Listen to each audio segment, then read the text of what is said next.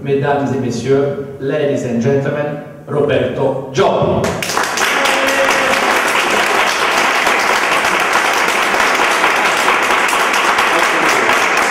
Grazie mille e benvenuti, which was Italian to say good afternoon, welcome to this next session.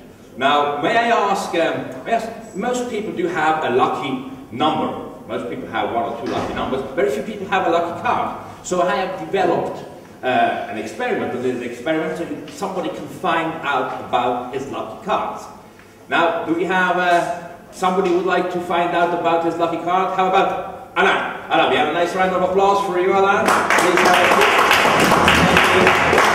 Thank you very much for joining me here. Of course, we'll be using a pack of playing cards to find out about your lucky card. Now, here's the way to do it.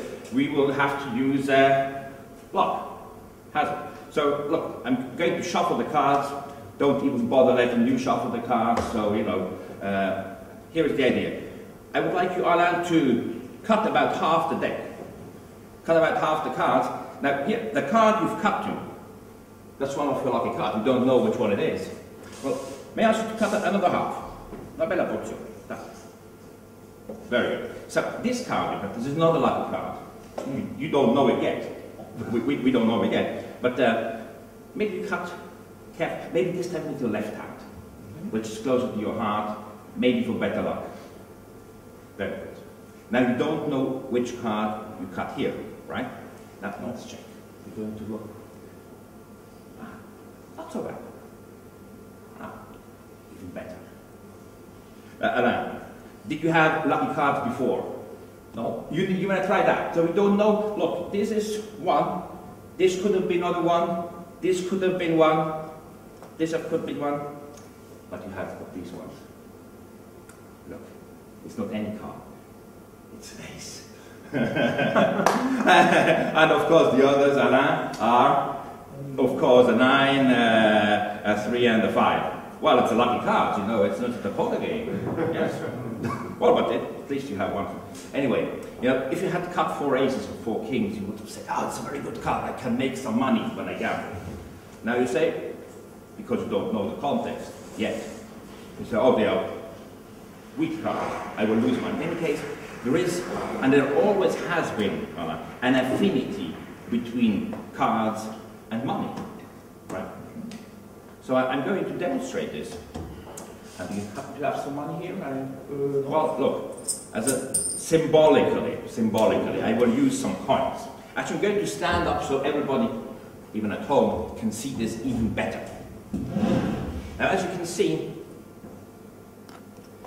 there are 3 coins. They have a nice sound.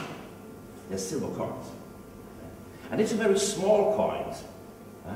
Coin looks unimportant, maybe. It's not. It's a small gold coin.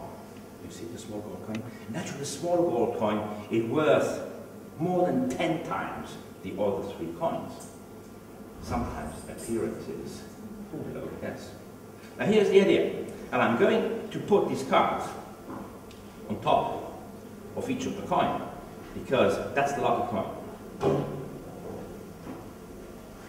Well, I slowly do this, yes? And I put one here. And I put one. Oh, did you remember? I was doing so much talking. Did you remember the cards?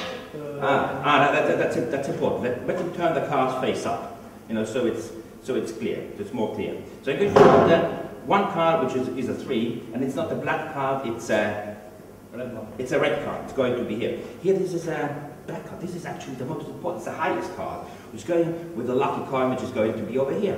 And this is another red, like the one here. Yes? And this is another red card, which I'm going to put over here. Yes? So the 3 silver coins. One, the lucky card with the lucky coin. Watch very carefully, very slowly, because the lucky coin attracts. Money attracts money as well. Look, the first one. Look, just go like this. And you only have one red card, and over here, yes, because of the lucky card, and of course because of the lucky coin here, yes. Now look, we have 1 and 2 here, very slowly. And it's a question of balance here.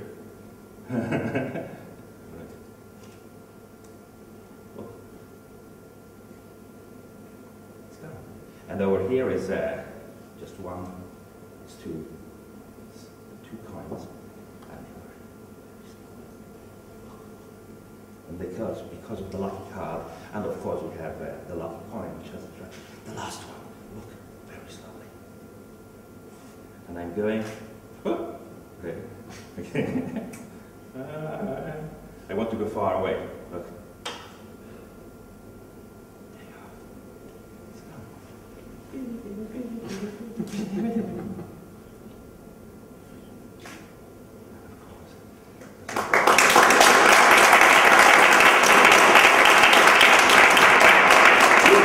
You've been most kind, but you know, there is more to it, which doesn't meet the eye at the moment.